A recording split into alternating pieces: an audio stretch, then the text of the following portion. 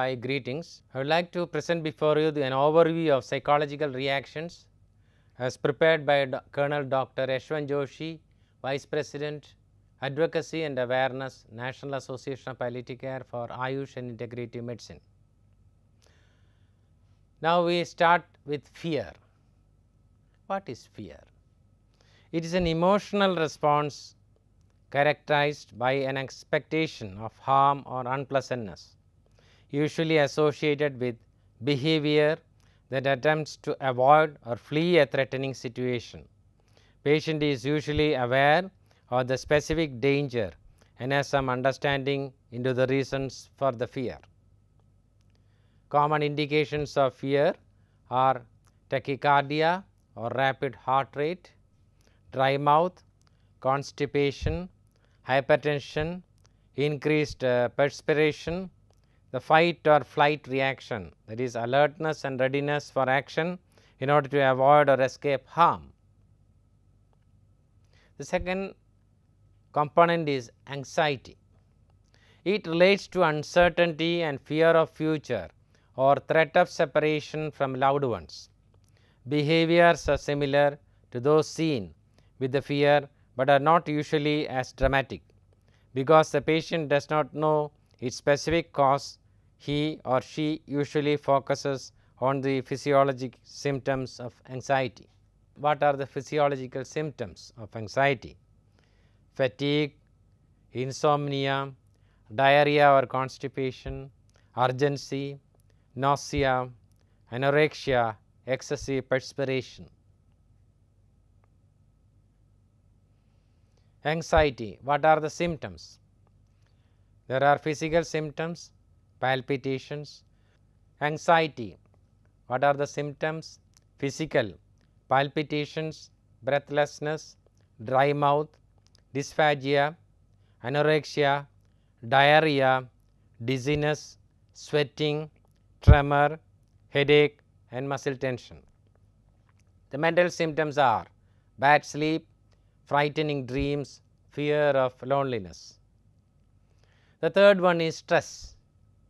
It is a state of strain or tension, mainly occurs in situations which require an increased and often prolonged effort to adjust.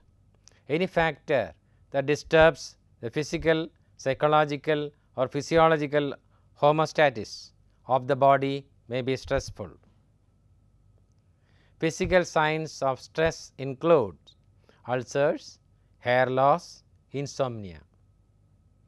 Overdependency. Overdependency is a response characterized by feelings of helplessness while trying to search for help and understanding to an extent beyond what is considered normal.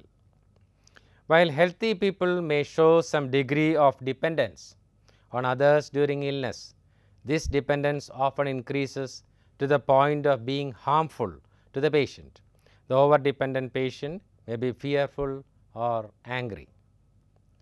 Denial, common defense mechanism, a psychological anesthetic to an otherwise unbearable reality.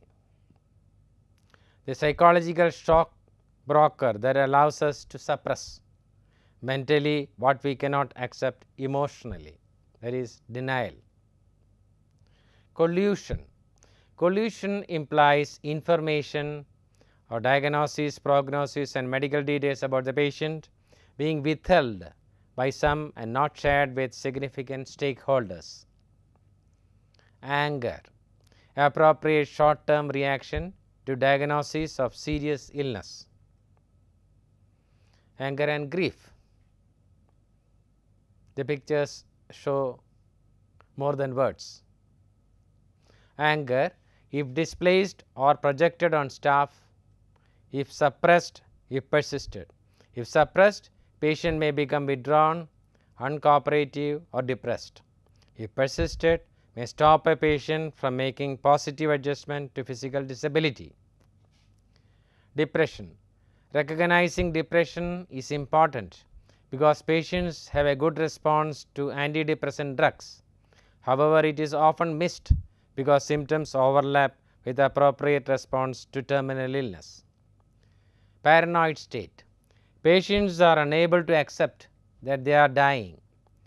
They may believe that there is a plot to kill them, or they believe that deterioration is caused by treatment, may be caused by biochemical disturbances, cerebral metastasis, psychological factors. Family problems. Serious illness changes family psychodynamics. Within families, there is a conflict between the wish to confide or to protect loved one from distress. Family is the best support. So, these two pictures show it. Here the son is in danger. I think it's his brother is consoling him. Here the son is in danger. His mother is supporting, tide over that situation. Some psychological problems can be prevented by good staff-patient communication, good staff-patient relationships, patients to have some control over management of their illness. Thank you.